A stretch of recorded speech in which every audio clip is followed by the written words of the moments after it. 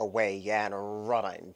Early speed goes to Mo Beat Bad under whip encouragement. Lamplighter Jack is also right there, and Distant Thunder now starts to inject more pace, and Bourbon and Ice smartly backs off the speed. Spotted Bull's in fifth position early on in front of Tappin' for Glory, and San Antone is last of all. So it's wickedly hot up front for the pace, and it's Mo Beat Bad struts his stuff to a 1.5 length lead, passing the half-mile pole, while Distant Thunder tracks off the fence in second, and Lamplighter Jack stays towards the inside in spot number 3.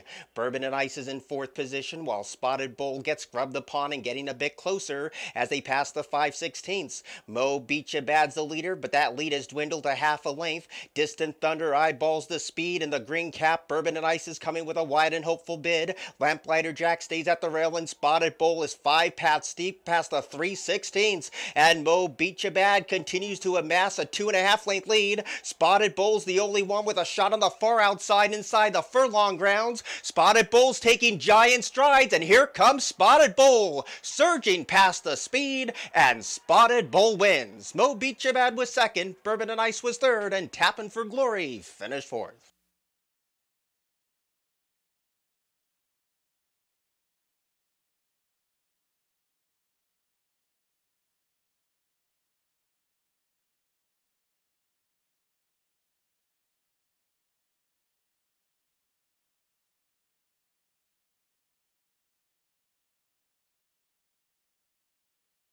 Back-to-back wins for this 3-year-old Dark Bay or Brown Gelding. Oh My Troy Johnson and Jagger Inc., trained by Jamie Ness. For leading jockey here at Delaware Park, Jamie Rodriguez. The winner was bred in Kentucky by Douglas Sharbar. Other exacta $27.40. 5-5 double, $30, 60 cents for a $2 play. 50-cent trifecta, $18.05. 10-cent superfecta, $23.85. We saw a couple of claims out of the second. Number 3. Away and running. Early speed goes to Mo Beat Bad under whip encouragement. Lamplighter Jack is also right there, and Distant Thunder now starts to inject more pace, and Bourbon and Ice smartly backs off the speed. Spotted Bull's in fifth position early on in front of Tappin' for Glory, and San Antone is last of all. So it's wickedly hot up front for the pace, and it's Mo Beat Bad struts his stuff to a 1.5 length lead, passing the half-mile pole, while Distant Thunder tracks off the fence in second, and Lamplighter Jack stays towards the inside in spot number 3.